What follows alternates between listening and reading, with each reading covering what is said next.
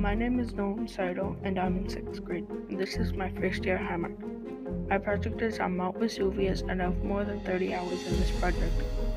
My driving question is, why was Mount Vesuvius so important to our history now? Some of my highlights are learning about this volcano that destroyed the city of Pompeii.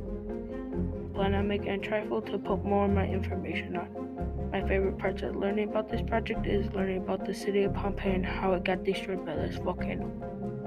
Here are some of my supporting questions. What is Mount Vesuvius and where is it? Is it still active?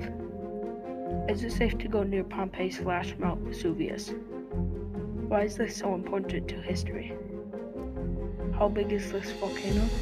What are the environmental impacts? What happened before the eruption? And what happened to the people in Pompeii? Thank you for watching, and here are my sources.